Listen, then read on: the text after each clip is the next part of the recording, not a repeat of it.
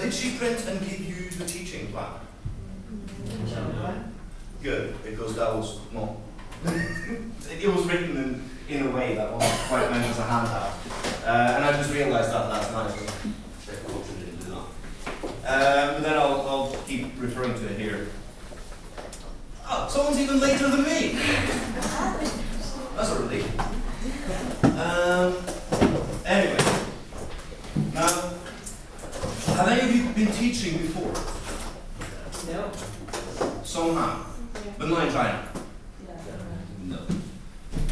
One thing you might have to contend with if you have previous teaching experience, and even when you just compare to yourself at different levels of school, is that Chinese students can often be more immature in many ways than Western ones.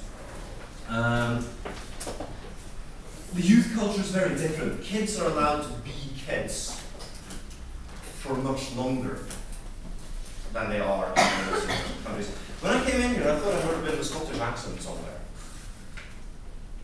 So that's Spanish for a second. Hi. I thought someone. Oh, hi. Oh, Tom. No, not a Scottish accent. Yeah, or British for that matter. If you've lived in the UK, you'll notice that youth culture in China, they are allowed to be kids for longer. They're not expected to grow up as fast and as hard as they are in a lot of Western countries. So even if you're going to teach at university, don't be surprised if your students, when you ask them what they want to do in class, if you do that in your first class or at the beginning of the term, a lot of them will go, oh, play games! When I was in uni, if anyone had said that, they would have been laughed out of the room. But Chinese kids will do that, Chinese students, and they will also refer to each other as kids. They're in their 20s, but they will refer to each other as boys and girls, which I find very, very strange. Still. And I try to drum into them that, no, you are not children anymore.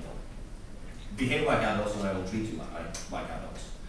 I try to drum that into them. It sometimes sticks, sometimes it doesn't.